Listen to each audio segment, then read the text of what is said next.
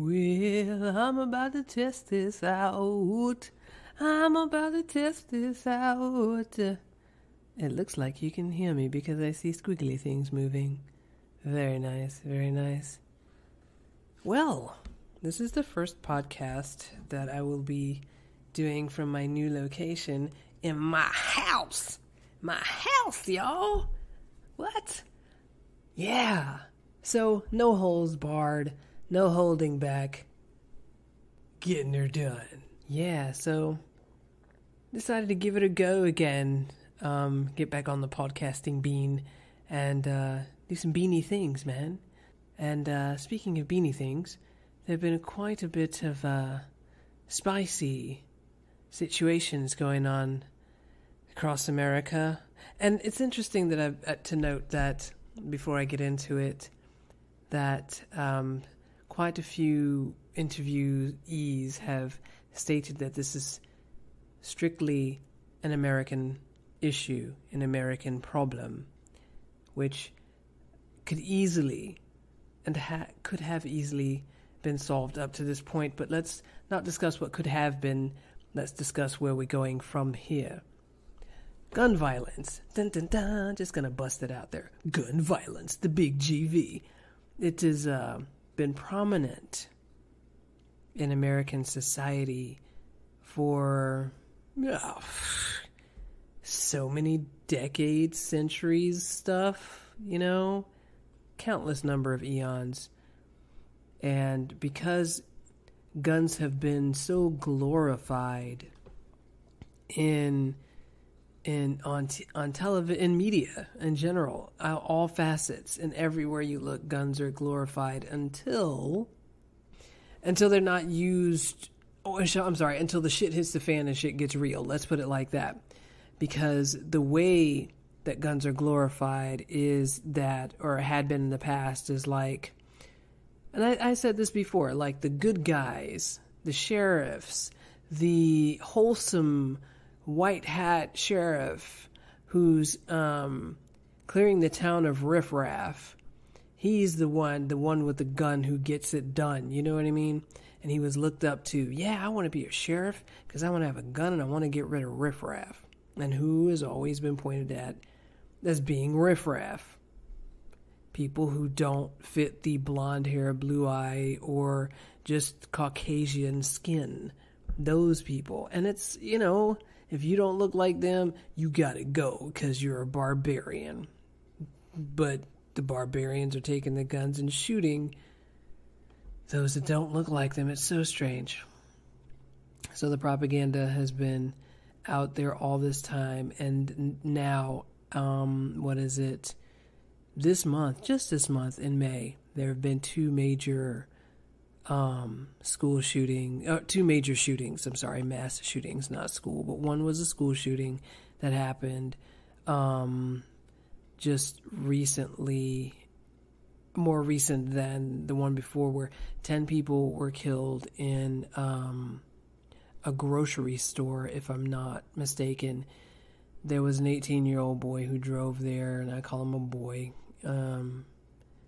So he drove 4 hours to get to the store in Buffalo, New York, and just start shooting people, I guess, because I'm getting to where the narrative is that white person, particularly young white male, goes with arsenal, if not one or more assault rifles, deadly weapons, goes into a public place and shoots up people and gets away with it. Because when the police arrest him, they take him gently in the night, whisper oh so softly in his ear as they stroke his hair, and tell him it's going to be okay. Okay? So that narrative has been there, and it is still there. And so after this kid does this freaking domestic terrorist kid goes and does this, a few days later, a kid about the same age in Uvalde, Texas, goes and kills 19 people in a school. And the tale gets more interesting. The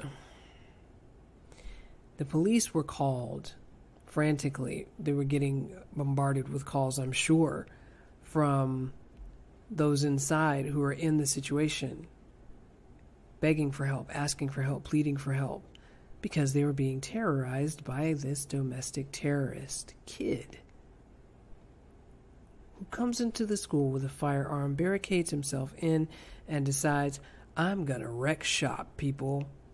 I play video games. I know how this shit's done. By the way, video games has nothing to do with this, because I was going that step to just say, I'm sure at some point they're going to introduce this into the vernacular, into the narrative. So just be prepared. That's one option.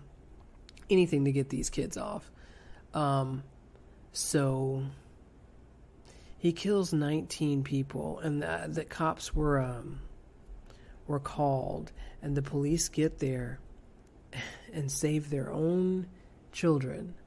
They go in there amid the chaos, amid the pain and destruction, and have the wherewithal to say, oh wait, my children are in danger. Let me save my child. And they were being a parent in that moment, not realizing that there were so many other parents that were out there, so many other parents that felt the same way.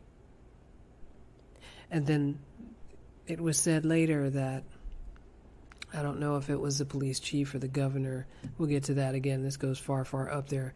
Tell you, Texas, you do it bigger. The police chief, if I'm not mistaken, one of the higher-ups in the police force, said that, well, the police were frightened that they were going to get shot. And I would like to take this moment, right here, right now, as an American, to say that every officer on every police force has a job, especially when you're out in the field, that connects you with the environment, with the neighborhood, with the people. And when you get called out to a dangerous scenario, I'm pretty sure you have time to think about that call as it comes in. Breaker, 19, 52, 34, 72 in progress, whatever the numbers may be. I'm not quite familiar with the code, but there are numbers involved. And then you go, roger that, and you're on your way. So you know that you're faced with deadly situations as a part of your job, as a part of what you signed up to do and what you got trained for. And this is for every police officer, ball cop out there, every single one of you. If you are trained for your job, you've been doing your job, you're on your job, then you know the parameters of your job. You know there's danger involved. So knowing that there's danger involved, your training should be the first thing to kick into gear. Should be. Because you're dealing with civilians and armed criminals. And in this case, domestic terrorists. And each and every one of them get away. Each and every one of them get a pass. Man, you guys are terrible cops. If, like, when you were kids and you were playing cops and robbers and every time they got away, you would suck. Why would you want to keep trying to do it? If you're scared and you're running away and they keep getting away, find another job, B. Now is the best time to do it, too, because there's so many places that are hiring. There's so many. In fact, start your own business. I don't know, but don't put yourself in harm's way when you know you don't want to be in harm's way. It's in uniform. Quit your job, man. Stop being a cop. If this is too much for you to handle, although you signed up for it and went through the training, real life is never really like training. Starting from kindergarten on. And we as adults already should know this. And if we don't, hey, there's a wake-up call. Just for today. Just have it wake you up and just stay awake on that one. And there are times where things are way better than we expected them to be, which is pretty awesome too. At the same time, getting back on the subject, I was in the military. I've said this before. I was in the Marines, not Coast Guard or anything like that. I didn't ring a dinner bell at any of my job assignments. I actually was a weapons specialist in the military. And knowing when I signed up at 17 years old to go into the Marines, people go, oh my God, Marines. Just that alone, you're like, you know your job is dangerous and you know to expect something out of the ordinary to pop off at any moment. Which is why they trained us. 13 weeks of training. You know?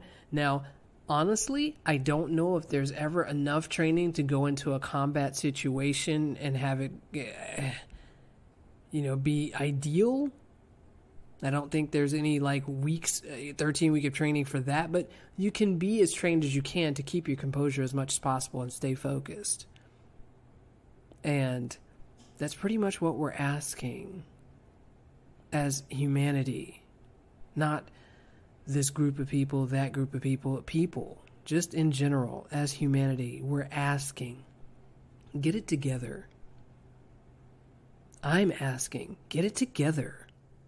Let's all, as a unit, get it together. And whatever fear you're having as a police officer, get trained in that shit. Go back to the basics. Don't even be out in the field anymore. We have enough going on without you being insecure about yourself. You not knowing how to handle your own job that you signed up for, that you're still going to get paid for after the fact. Stay your scary ass at home or go back to the office, get more training. Get more training. I don't know, but just don't be out here in situations where we need you. We as the public freaking need you. We need you. We don't want to need you. Trust me. Being a black woman in America, no, we don't want to need you. But because it's your job, we need you to be out here doing your job. Do your job if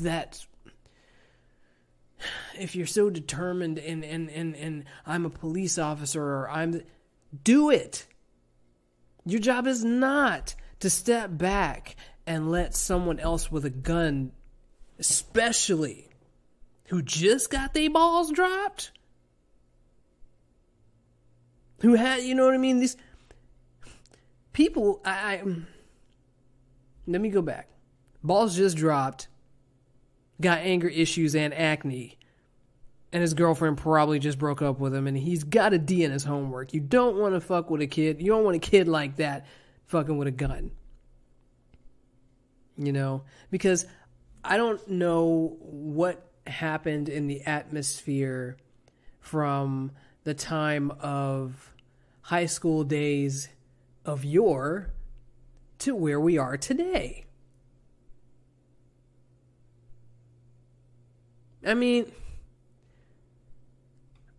it irks my soul and it vexes my spirit just to know that it takes a feather, just a feather of discontent for murder to be justified in the judicial system. You know, it's insane to me how, especially on high alert we are right now with everything that's going on, taking its toll at one time, and this. You know, there's under the skin, before you get a pimple, there's stuff going on and it builds and builds and builds until you get that pimple, and then the pimple's gonna pop. So there's a lot of building, and this pimple is coming to a head in American society rather quickly. And I'd like to take time out to say this too. because this has also happened a couple of times in my neighborhood, the road rage thing.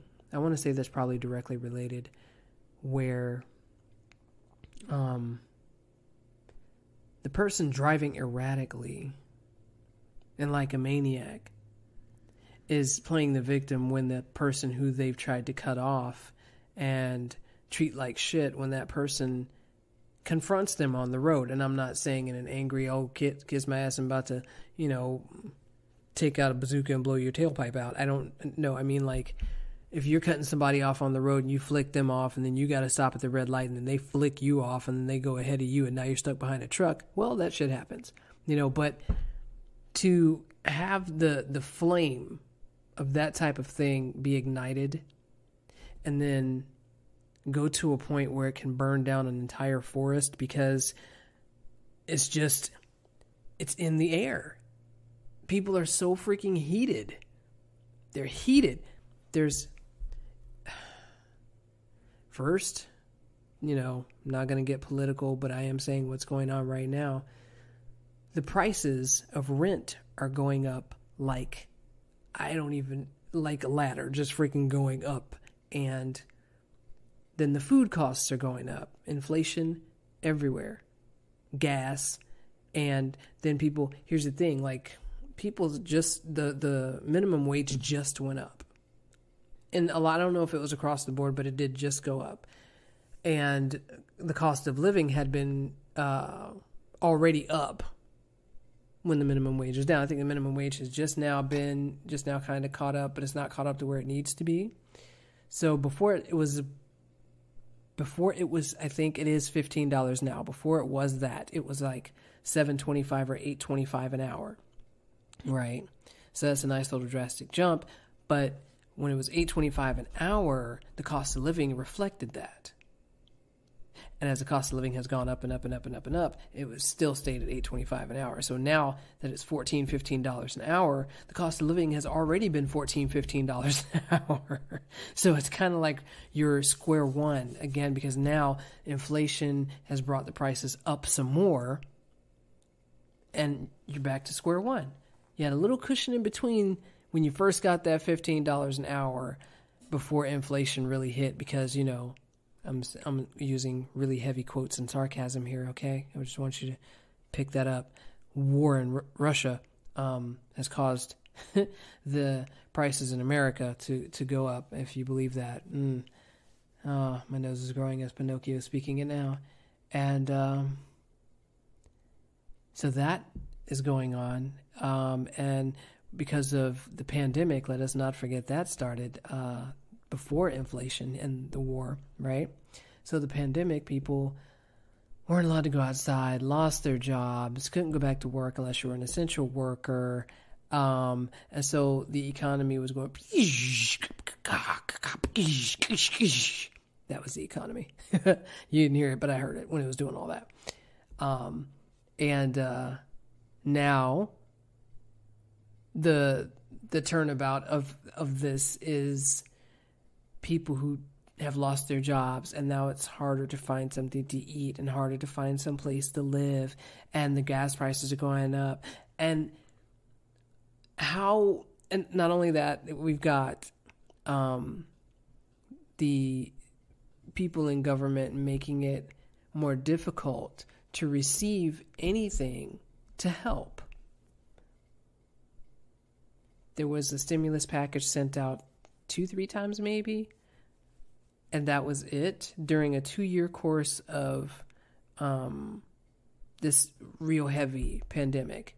And then what was the answer? Go back to work, get vaccinated, and go back to work. Get vaccinated first, and then get all 15,100 shots, and then go back to work. Because, hey, we need you to be back there making that tuna for Subway. That's not really tuna. We need that, okay?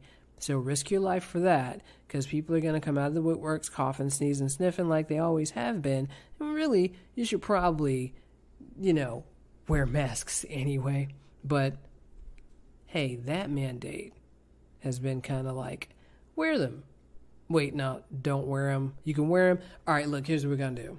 You can wear them with except after E, and only on weekdays ending with a W and starting with a Y. So, but then wear them every couple of hours, though.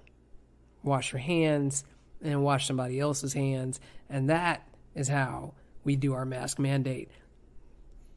Yeah, governed by the CDC right there. Just read it. That's how ridiculous they sound.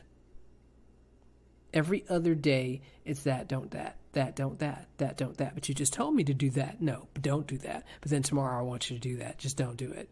I feel like I'm doing the hokey pokey, so then I turn myself around because that's what it's all about. And COVID was still out here killing people while everybody else is still trying to find jobs, while everyone's grieving the loss of their loved ones that they can't even see. You couldn't even go to a funeral. Kids couldn't graduate from high school. And all of this topped with domestic terrorism. How in the hell is it that this 18-year-old kid is going to, or they're saying for him, I guess they're writing his narrative, that he was distraught and overwhelmed by being in the house due to coronavirus so check this out. All I'm doing, like I said, it's the either really young kid domestic terrorist or the middle-aged white dude domestic terrorist or old governmental political sitting in the White House real like domestic terrorist / genocidal maniac. Yeah, call it what it is. It's one of those three that their lives are so downtrodden and so just perpetually filled with anguish that they're allowed to have an excuse to do the shit that they do that affects everyone. However, take just a regular black guy running down the street, jogging down the street, minding his own business, getting gunned down, and getting no justice. Take a woman who is sleeping in her own bed, who is an essential worker during these times, getting shot and killed, and her boyfriend getting arrested for reacting in a manner that he very well should have, and then the cops who did it, well, not being responsible for it at all, even though they did know that that was not where they were supposed to be. And they did, one of them out of the three of them got charged with shooting and endangering the wall, because that wall was sacred. That was like Mother Teresa woodwork there. So it's hard, I understand, to try to stay sane in a really, really, really, really, really, really, really, really, really insane world. Freaking ridiculous. And yeah, the world's crazy, but America, you got to put the freaking Cool Whip topping on that mofo. You're just like, kapow! You ain't seen crazy yet. Hold my beer and tequila and whiskey and vodka. I got this. America, you are right. You are number one. You're the number one bullshittiest, shitty ass. I don't know. I mean, and I live here. And try not to be I try not to be like super angry, and definitely not deluded by what's going on in the world, but also to try to keep my mind safe and sane and stable through all of this. And I know plenty of us are having this struggle. So, excuse me, I had to burp. So, as a team, I'd like to band together with you on the sanity train and how, I mean, sanity can be overrated. Totally. Totally. I cosplay as the Joker. I know. But at the same time, let's all be proactive in doing what we can about helping each other mentally through all of this insanity. Let's talk to who we need to talk to. Let's take the steps we need to take, even if it's just baby steps. Contact who we need to contact to enact the laws that need to be passed to end gun violence. Let us talk to who we need to talk to ensure the safety of all involved in public places and private places, so that we can have a better sense of community where we feel safe to be together around each other. Let's put in stricter policies for those who want to carry arms. Because not only is it, quote unquote, a right, that is a huge responsibility. Huge. Like I said, I know guns have been glorified and gun violence even glorified because it's been so ingrained in our society we don't even realize it. But I notice if you watch kids' movies and kids' shows, you see what you do see is, let's get along. Oh my gosh, you're different? Cool. And then somebody, you turn away because he's your friend because he's different, blah, blah, blah. But then everybody in the end ends up being together and being like a whole little like community and family and tribe. And it's pretty dope. Teen movies, angst. Fuck my parents. I'm going to go have sex with this girl and that girl. And it's just, and then I'm going to fail in school, but then I'm also going to be good in school and I'm going to get the nerd to help me with my homework. It's the tropes, the living tropes, And then on the side, you also see these things that are ingrained where it's just like, especially if parents have it, like the guns are cool, the guns are this, and the guns and the heroes, like I said, the heroes have the guns, and then the shoot 'em up R-rated movies where the hero, Keanu Reeves, John Wick, then you had the Matrix. There's a lot of bullets, a lot of guns, and the good guys always have like an arsenal of guns. Here, Kingsman. Let me push this button. We're going to go down in the basement. 14 levels while I tell you about all the shit that went on in my life from the time I was 12. And now that you're completely caught up, here's an arsenal. Push a button. Boop. Every gun that you could possibly imagine. And then we have a smoke screen. Then we have a car. And then we have a cane that turns into a knife that turns into an umbrella for a rainy day. This is glorified in so many ways. And hey, again, I'm guilty of enjoying it. The gluttony of, ooh, this weapon does this. If I push this, this does this. Oh, I'll be super protected if I get one of these. Wow, I would really love to have. Because they make it look so fucking cool. They make it seem like you're a badass and you are so super protected and can't nobody fuck with you if you have one of these. You are a hero if you have one of these. If you gun down somebody with one of these bad boys, they were the bad guys.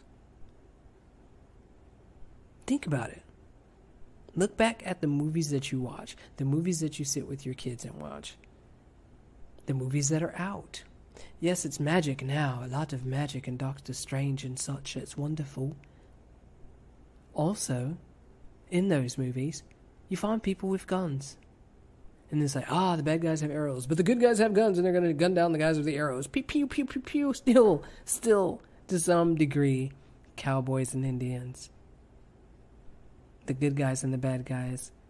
And the good guys with guns, eh? And now we turn around because they've been decades and centuries of no gun laws because my Second Amendment right to bear arms. Well, hey, guess what? If you want to take that literally, I say go to the forest. Find a bear. Try to get their arms and see how that goes. You have a right to it. And I want video just to prove it happened. So, on that note, I'm going to do my part to see how I can get information out there to stand with those on the right side of the law here, on the right side of just right, because there's no way on the planet to justify mass murder. Unless there's like zombies and you're trying to survive in some kind of crazy zombie apocalypse. In that case, they're already dead, so it's not a big deal. But truthfully speaking here, there's no way to justify it. It doesn't matter what is said. The person that did it, that committed the heinous act and the terrorist act, is, in fact, a domestic terrorist. Y'all don't want to call it what it is because somebody's like a judge's son, or I don't know, a police officer's son. His dad, I don't know, but I do know it's because he's white. Let's go there. Let's just fucking put it out there, okay? It's because little Jimmy Bob is white. That's why. These kids who did this are white. That's why. And the question that usually comes to mind when you find out, well, I can't say you, but when I find out, it's like, where are their parents? Where are the parents? How are they allowed to have semi-automatic weapons? How are they allowed to... How did they get to drive 4 hours to the school? Did you not know where you school? What the fuck? Oh, he's 18. I mean, he's pretty much on his own. Dude, I understand. Up to that point, before homie got 18, you don't know how to sit down and talk to your kid? You don't know how to sit down and talk to your son? Here's what we're not going to do, okay? We're not going to, when you get pissed off, take it out on everybody else. Here's what you're going to do. You're going to use your voice and you're going to talk. We're going to have conversations about what the fuck's going on in your mind. What's going on in your brain? What's happening? Because I tell you this, as a parent, there's no reason to ever be afraid of my child. Adult that he is now. But if you have a child that you gave birth to, that you raised in your own home as yours, and you're afraid of them, that child's probably not the entire problem. Nope, let's not say probably. That child is not the entire problem. You are also part of the problem. Because if that child senses and smells your fear and knows that you're afraid, and you, of course they are, because of the way you treat them. Oh, well, they treat me like that too, because I don't know what to say, I don't know what to do when they act out, and they just get angry, and they throw stuff and break stuff and scream and cuss and yell at me. Oh my God, he hit me and screamed and told me he hated me and told me fuck me and screamed. You have an 18-year-old or older, or 16, any child older than 5 doing that shit in your house? You're a huge part of the problem. You are, as an adult, as a parent. Yeah, just throwing that out there, putting that right there in the sandwich. You know? Because if you don't nip something in the bud and you let it continue to go on and go on and go on unchecked, after years, what are you going to say?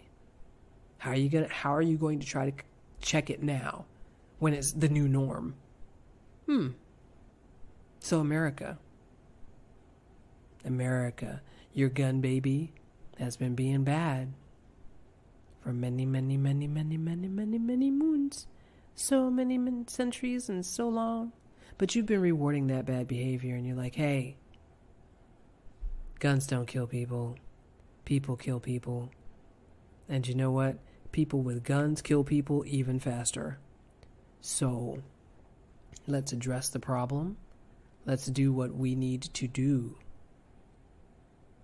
And Texas governor, first off, I forgot his name. Please look it up. Fire him. Fire him. They just need to gut the entire police force and start over. They can also do that in Florida. I mean the entire state. I'm talking both of them. They're cousins. It's cool. And just start over. Racist acts will no longer be tolerated. They shouldn't have been tolerated in the first place. However, that would go against the norm of the American society as we know it. So now that all that is being dismantled and people are really seeing the anger and pain and hurt that it's causing, there's hopefully a good possibility that will change and gun laws will actually be laws and we can do something about this. No more mass murder, man. No more genocide. No more domestic terrorism. Because, see, the part of me that gets fumed and gets lit every time I hear about things like this, I was sworn to protect and defend against enemies, both foreign and domestic. And a lot of us tend to forget about that and domestic part. So let's just remember, we do have terrorists that are domestic. They can be any age. Let us call them exactly what they are. Don't pussyfoot around it, because that's part of the problem. That's enabling bad behavior. Okay? Right, it's 2020. Let's step this shit up. Okay? Now, thoughts and prayers are not going to be enough. It's beautiful. It's not enough. Let's act. Let's be responsible adults. Let's think about the future of our children, of our society, of our humanity. And make good choices. Okay? I'm Ann Walker, and I'm out. Y'all stay black. God bless. Peace.